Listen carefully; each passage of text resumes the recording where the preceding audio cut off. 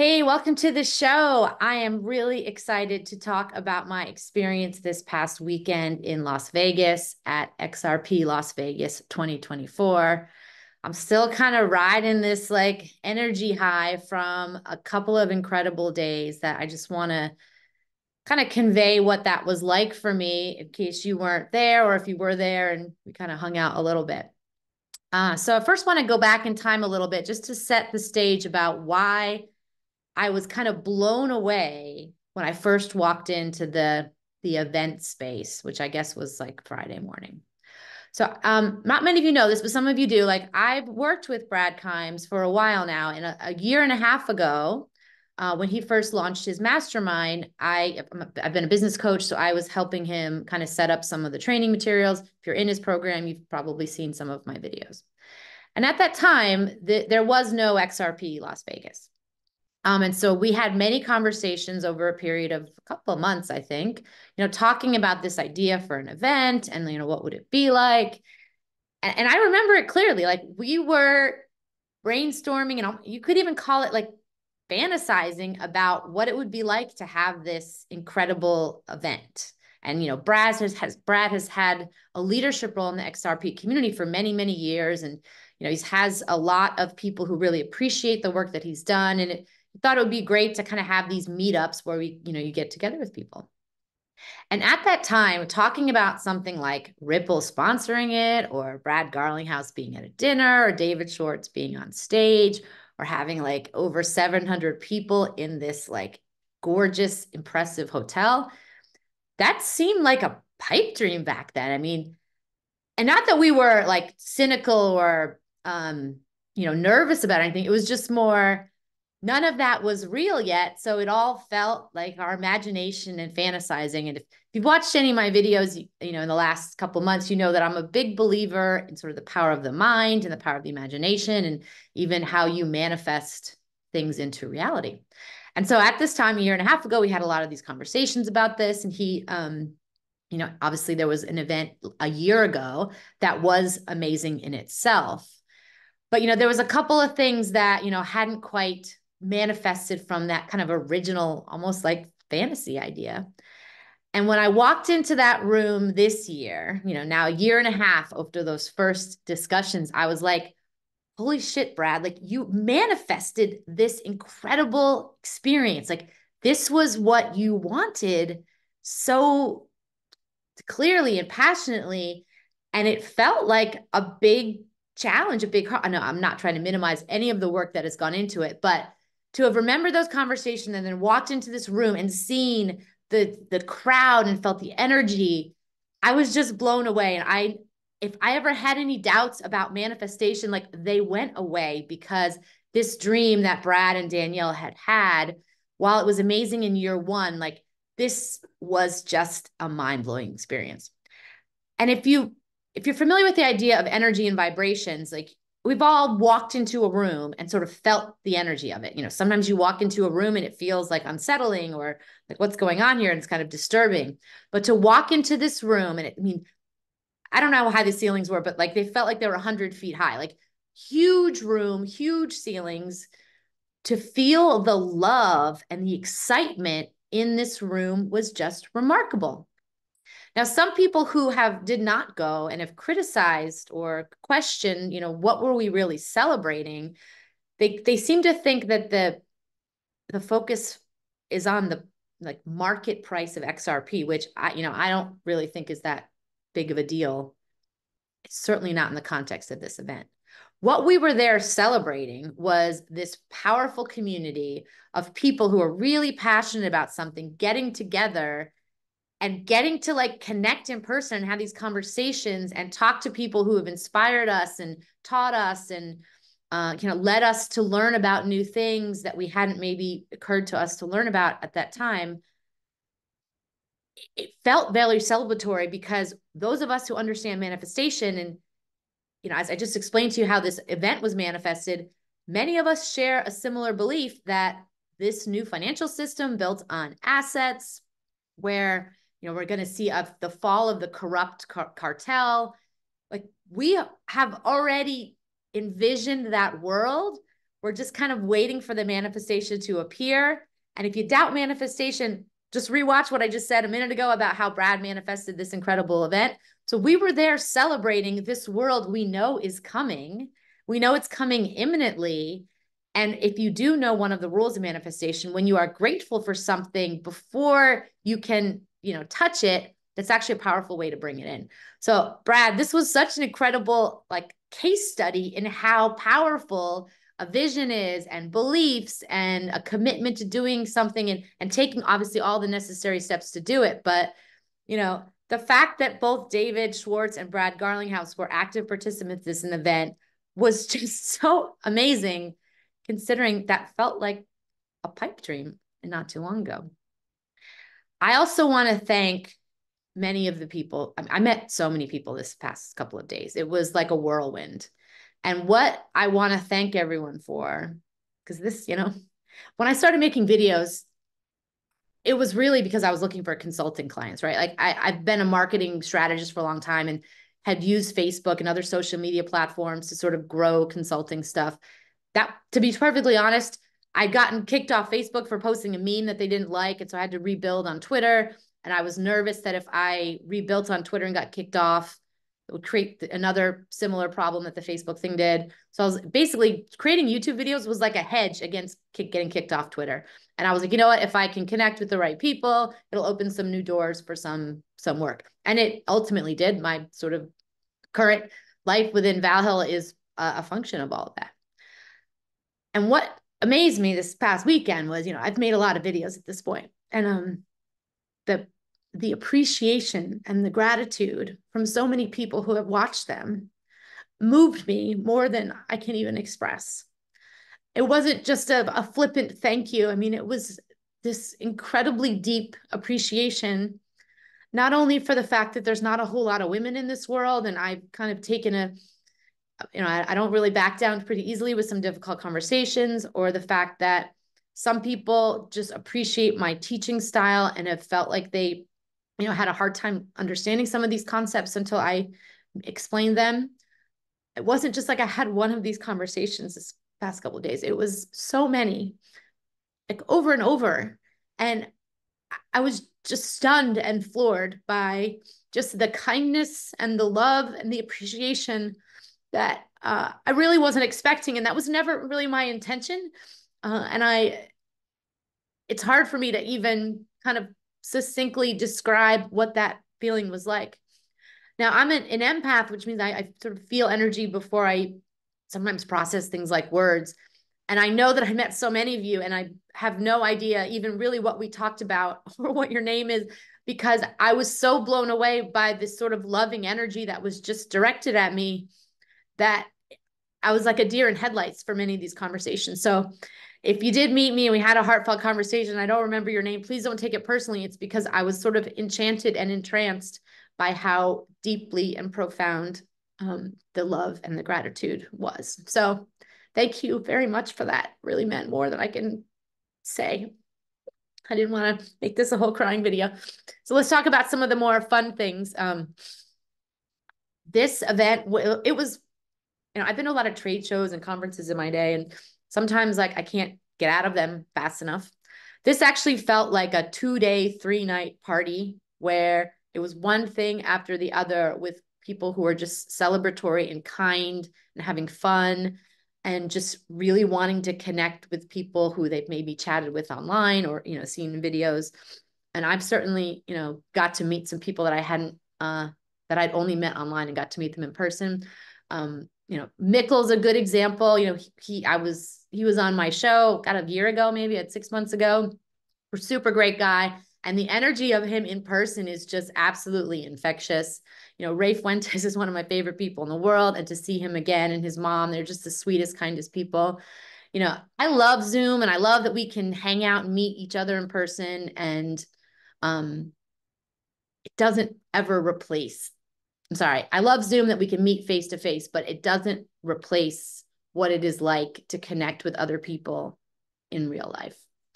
And going back to this vibration idea, that there is something very powerful about this XRP army. There is this passion and this enthusiasm.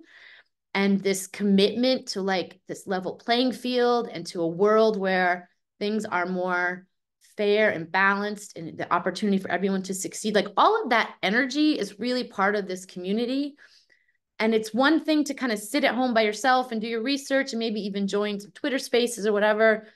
It is another thing altogether to be in a room with 700 people who share this passion and want to talk about it and want to tell their own story and their own journey and how they got into it. And the internet, as amazing as it is, and it facilitated all of this, obviously, if you have the opportunity to be in a space like this with people who share your interests, it's a truly remarkable and amazing experience. I also have been very blessed to be a part of the XRP Unleashed production from Fruition Films. I was out in Los Angeles in February of this year, and Lewis Jackson and I kind of filmed on the same day. And we had an amazing time filming and also being entertained by Chris and Maya Dodge, like the most gracious host and hostess ever. So if you are ever in a situation where they invite you to some kind of social event, go, because they're freaking fun. And I had a blast with them in LA. And I was so excited when they told me they were going to, have some stuff here. However, the event opened up and very quickly, I'm going to cry again, just letting you know, very quickly, the first thing was to show the kind of more full-length trailer, like a kind of a 10-minute thing that they had made. And I'm not used to being in these big rooms where I'm on TV, right? Like, I don't even know if that's really ever happened before. So I'm in this room, 700 people, it's dark, it's 10 o'clock in the morning, and this trailer starts. And the moment where, I came onto the screen, like the room started to cheer. I have to tell you, like, to be in that situation and feel all of that love is quite a remarkable experience, one that I will always remember. And many of you know my business partner, Jimmy, he wasn't able to go to this event. And the thing that I wish I could give him is for the minute when he came on to the film as well, and the room erupted into cheers for him too. Like, I just know he would have really felt that very deeply. And so for all of you who are there and cheered, for every one of us, thank you very much. I don't know if I can explain in words what that is like to feel. Partly too, because I've been on stage before, I've introduced things, and there's sort of almost the obligatory, clapping when someone does that. And I've experienced that. When that film was airing and that cheering happened and we weren't on stage, that's a very different experience altogether, and one that I will absolutely remember for the rest of my life. So thank you to Bradford for that part. And thank you to the Dodges for including me in that film. And that experience has been just so mind-blowing at this, and it's not even out yet. Like, I can't even imagine what it's going to be like when it's out for real. So this was quite a moving weekend for me. I met so many people. I went to lots of parties, had lots of wine. Oh, and I do want to thank Todd Hancock for being my babysitter, especially on Thursday night. I know I had quite a bit of wine that evening, and appreciate very much all of the fun celebratory stuff, including my chaperone. So thank you very much for that. This event is going to happen again next year. And while it's hard for me to imagine at this time, like, how it could be a more profound experience, like from an energy, like fascination level, I have no doubt that it will be, and that this is going to turn into one of the more well-known events globally. And then for Brad and DAI specifically, they've been making videos twice a day, every day for years. And if you've not done that, I'm not sure you understand like how hard that is to do. Like, I kind of make videos when I feel like it because that was just my choice. But they have made the decision to show up for everyone in the community, like every day, twice a day. That's a lot. And for them to kind of get to experience this event after all of these years of being criticized for being like conspiracy theorists and shelling hopium and telling people, talking about things like XRP being a world reserve currency and being criticized that they couldn't necessarily like prove that. Do you think that Ripple would have sent the CEO and CTO of their company to this event to be prominent participants if all that stuff was conspiracy theories? I don't think so. Ripple's very careful about their image. They're very thoughtful about the types of things they participate in. And so this was an incredible validation for, in my opinion, for both DAI and Brad and others of us who talked about the same topics, but they've just been doing it for a very long time, that, you know, they're right. All the stuff they've been talking about, including the ETHGate stuff, Ripple obviously knows a lot about what's really going on, and they've, because of the lawsuit, been very limited in what they can discuss publicly for obvious reasons. But they wouldn't participate in this event if Brad and DAI and the rest of us were off the mark. So I just love for the two of them specifically how validating that is after years and years of being criticized, to have that kind of come full circle. This is one of the reasons why I'm actually pretty optimistic that this sort of long, arduous road that maybe feels like we have, have been walking this sort of long red pill road where you're kind of waking up to a lot of this corruption in the world. And while you're, discouraged that, we've been learning about these changes and they seem to not be happening, this is why I'm getting more and more optimistic that we're close. Like, a lot of loops are getting closed. The validation of many of these theories is here now by the fact that Ripple has been present, participating in this particular event. The energy at this event just felt like we are celebrating, and it might not look like all of those rewards or things that we're manifesting have materialized in this world. But if you understand anything about energy and how manifestation works, like, first you have this idea, then you put it out there, then you start to act like it's already happened, and then these things kind of show up in the real world. And as I said in the beginning of this video, this example of this event itself as a manifestation, to me, just shows you how that works. And all these other bigger things about this more abundant world, the end of the corruption, is coming as well. It was also very amazing to see John Deaton speak in person. I actually got to see him a couple of times because I went to different events that he was at, including, the main event. And I will admit something, when John Deaton first announced that he was running, I was kind of worried that it's, too little too late, and that we have this government system that is so corrupt. To me, it's like a house that's infested with termites, and that even if you have one good person come along, it's kind of like painting a house that's infested with termites. And so I kind of didn't know if it was going to really do anything. My tune has changed a lot, namely because he is such a powerful presence, and to hear him speak and tell his story, again, it's one thing to hear it online. If you have the opportunity to be around him or others like in person, you know that it's just different when you're right there in the room. And he made me cry a couple times. He's a very, very moving speaker talking about his story and this passion that he has for weeding out these swamp rats like Elizabeth Warren. It's very, very inspiring.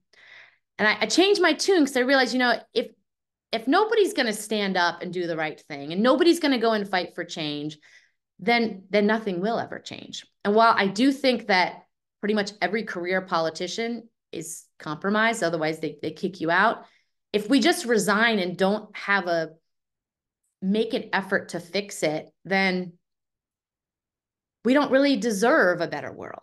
Because if we're not willing to make an effort to put on events where people are going to get together and share ideas, or run for office, or, put out content that is trying to educate people about the truth, if we're not all kind of figuring out what is our role to play in this, then we're never going to manifest a better world. We're never going to wake up in this place where the field is level, and, the corruption is gone, and we're not being lied to and poisoned and all these sort of gross things that have been happening. So it's true that we have to be the change. And if you're a believer in the thesis that I happen to believe in, that we're in this sort of 4-year pause and where things are supposed to suck and they're supposed to be hard, one of the products of that hard time is it makes you frustrated, and you're kind of like, fuck it. If no one else is going to do it, I'm going to step up and do it.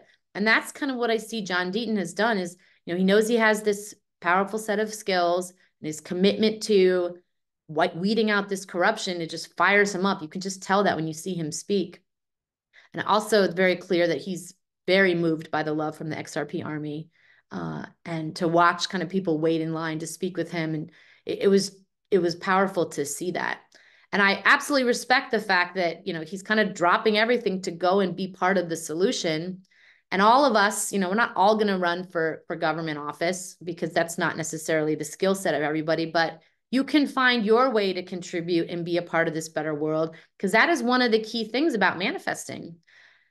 And it's funny because I've got some criticism recently that I've been talking about more esoteric kind of timeline type things lately. And people in the comments sometimes say, I wish you would just talk about XRP and the financial system. They're the same thing. Like, I'm not talking about two different topics. I'm just covering different facets of it. If you want to wake up in a world where things are abundantly plentiful and opportunity is everywhere, and there's no more of this massive wealth divide and the made up wars end, you have to envision what that world looks like and then take the necessary action steps to do that. And it was very cool to see John Deaton show all of us that he's willing to take action and do challenging, expensive, time-consuming and draining things to manifest this better reality for all of us. And I'm now, I'm thinking about my own things and how can I do more to bring in this new world. And I'd like to challenge all of you to find the way that you can be a part of, manifesting in this better world. And one really powerful thing you can do is go to events like this one, where the energy is so infectious that you come home like fired up and mobilized and like, I'm going to go and be a part of the solution in the way that I think is best. So thank you so much for everyone who participated. I explained that it was a very moving weekend for me, and one that I will remember for a very long time. It was a whirlwind. I kind of felt like a deer in headlights at many moments. For those of you who took the time to thank me and connect with me and send your appreciation, you have no idea how much that meant. And I'm going to carry that with me for a very long time. I know I haven't been making as many videos, and many of you asked me to be more regular about that. And I understand now why that's important, and I will be more consistent about doing that. So, all right, that's my recap. It was fun. I had a blast. I met so many incredible people.